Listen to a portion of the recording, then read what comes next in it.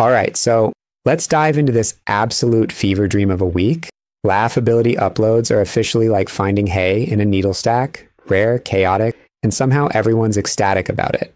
This man drops a video at the most random hours, and we all just collectively lose our minds like he's the messiah of cursed Roblox content. First off, the animations, cinematic masterpieces, like Pixar-level smoothness, but with the charm of a feverish 2 a.m. idea. It's got that crisp, I might actually care about my audience vibe, which honestly is refreshing. But then he follows it up with the same energy as someone who can't decide between a 2-week vacation or just quitting their job. Upload schedule, non-existent, through the roof. It's like a Michelin-starred chef who only opens their restaurant on leap years. Now, let's talk about the content.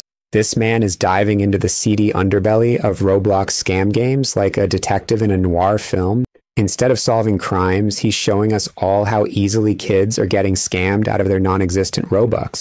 Glass bridge games, obnoxious game passes, and ad jump scares so aggressive, they probably caused a couple of existential crises. It's chaos, but it's educational chaos. The quotes, unmatched. Your stupid moral of the day, classic, or the banger about hay in a needle stack. And let's not forget Skibidi Sigma Zeti. Yeah, that's where we're at as a society.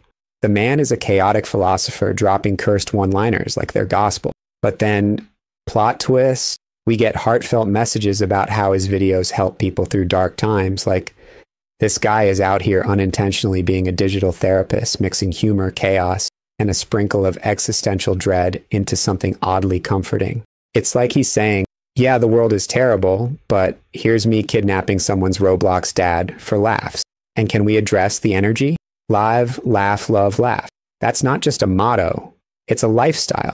It's a fever dream of absurdity wrapped in oddly good production value.